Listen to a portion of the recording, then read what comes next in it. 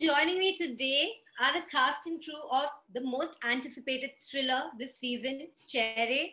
I have Emraan Hashmi, Krystle Souza, and producer Anand Pandit. Hello and welcome. Hi.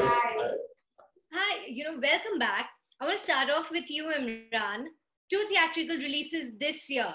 Are you the only actor to have that? Mumbai Saga and now Chehre. I think so. I don't know if that's a great thing or I'm being very stupid. I think it's the order of the day. I think it's very important. It's the right spirit. It's very important to kind of go back to our first love, which is big ticket films and big screen experience. And yes, COVID has kind of played a kind of spoil sport in the past 1.5 years. But I think it's very important that the show must go on.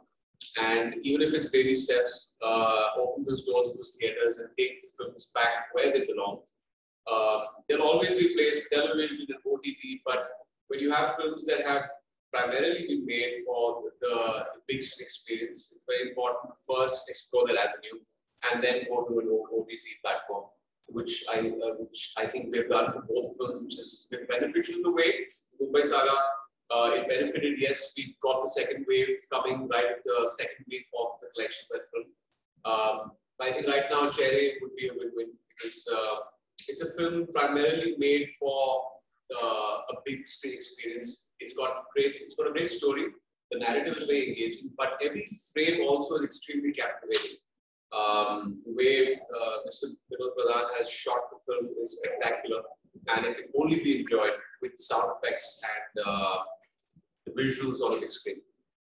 You are an actor, Emraan, who has always put his money where his mouth is.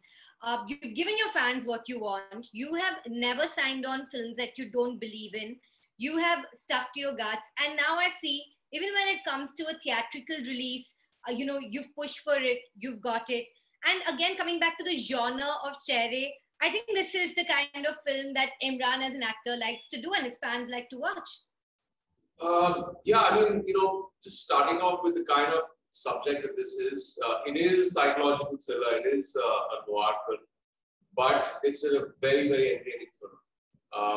I remember hearing it when Anandji and Rumi came to narrate it to me. And what struck me the first thing was that it's a thriller, but we're so ahead of the curve as an audience that thrillers get very predictable. But this film just keeps it so unpredictable, so novel, and so interesting. There's so many interesting hook points and such interesting characters in the film that when I was listening to the script, I didn't want to take a break. I just wanted to rush through it and just get to the end and just kind of savor every moment of it. And when I saw the film, I just realized that Rumi Ji has made a fantastic film, a film that's extremely engaging, captivating, and it's something that people will remember for years to come after it releases. I'm personally looking forward to it because every day I Google best thrillers to watch. So I'm happy there's one more that's being added to the list. Now, coming to your films, of course, there's always a lovely song, a romantic number. Krystle, this time along Emraan Hashmi is Romancing You, right? And he does romance like nobody else. He doesn't lip sync. He has his own style. How is it being wooed by Emraan on screen? I think, say good things. There are no bad things to say because I have always watched his romantic songs and, never did I ever think that I'd be a part of it. So, of course, it's a privilege to be in it. And more than anything, I love the song. I love Rang Darya. When I heard it for the first time, I absolutely fell in love with it. And, I feel like Emraan has this thing of having these songs that just take you into another land altogether. So it was amazing shooting with him, working with him. And obviously, if you actually know what we are doing while we are filming this so-called romantic song, it's the funniest. We're just having small talk. We are talking about rubbish, anything under the sun. So thankfully, we didn't have mics. But it was fun shooting. Emraan is the most romantic actor with a poker face. Correct. He's such a romantic, but there's also a poker face. You say something, you don't know how he feels about it, right? I know. I completely understand. I empathize with you, Krystle. Anandji, you're the producer of the film you put together. See, again, finally a smile. It's so rare from Emraan to get a smile. You say empathize with you, Krystle, or sympathize? Okay. Empathize, I think. Because as a journalist, even I'm always trying to make you laugh or smile. And I'm like, he was a little serious throughout this interview. One right now, that's it. Yeah, one. Yeah, one is good. Yeah, I'm happy with that. Anandji, you somehow brought together Emraan, Krystle, who is so popular. Every post of us gets some 5,000 comments, I think, or 50,000. You have, of course, Amitabh Bachchan. How did you get together all these big stars in one film? I would say I was very fortunate. I have made a lot of films earlier.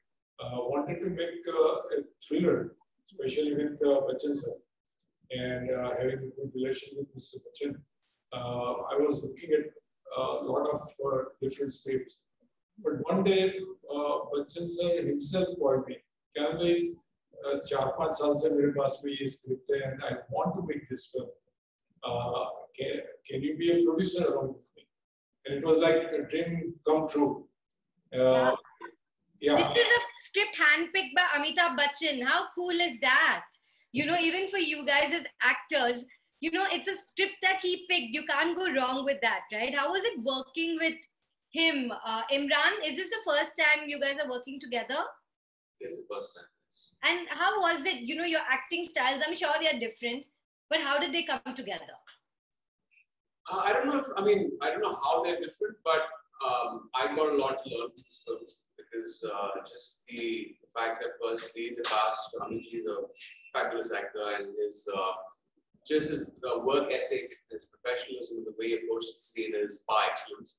And of course, then top it off, the other great actors in the film, a stellar star cast.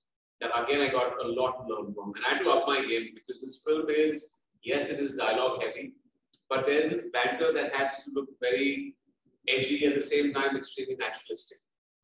So I was a little nervous because I was like, I'd never done this kind of courtroom drama kind of play in a film, which was this dialogue heavy. But I was up for the challenge because I liked the subject so much. And Aminji is a gem of a person and a great actor, very giving actor. And you always bring a natural ease to your lines, to your character. So I can't imagine that was a hard thing to crack for you. Was there anything that you found challenging? Challenging in the sense, I think it's the first time I wanted to approach a film like it was a play.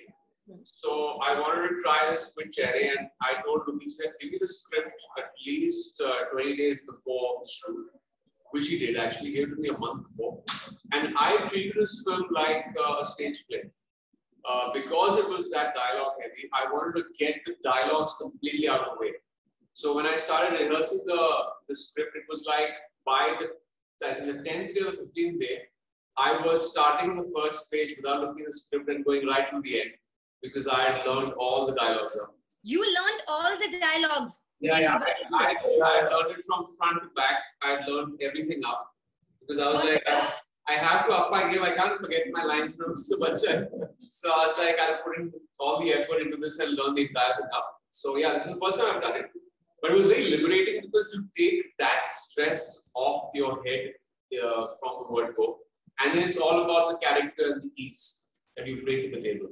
So, yeah. I can't imagine someone like Emraan Hashmi's stature memorizing an entire script from the first to the last page.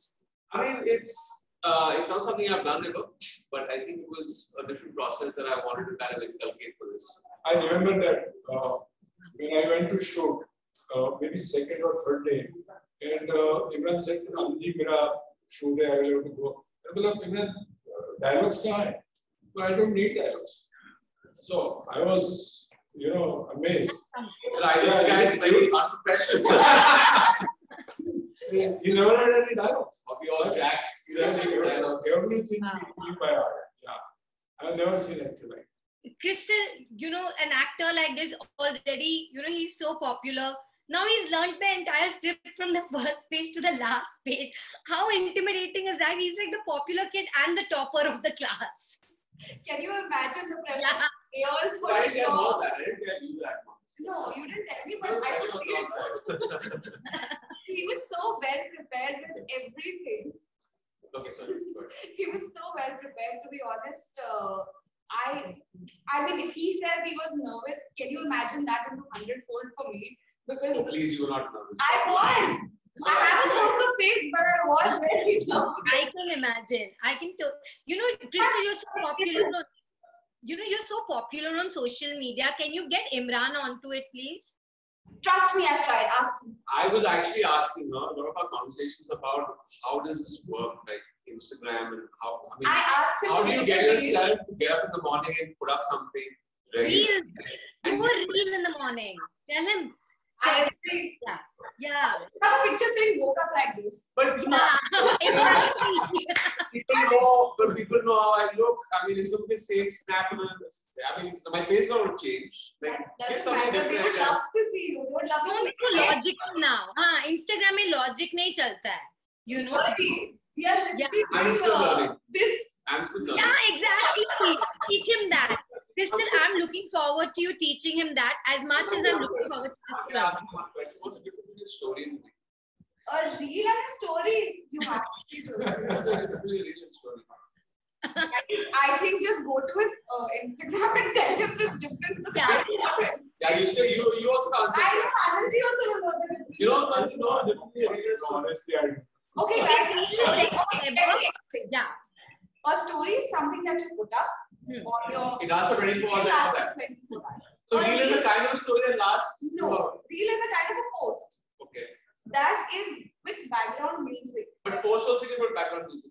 So what's the difference between the post? But this background music, other people can repost and use that same music and make you like you are the original creator of this music, and then other Even though you picked it up from some other actor or some other. original creator. Also, your own music, like you can Yeah, make music. like Gupta, how you had so many reels that were made on it. But it was a good case song. It was a podcast song. Baki Yeah, I'm learning. Wow. Look at this. I was so We have to make informative. a run Daria for sure. I've made it happen. Yeah. But I will.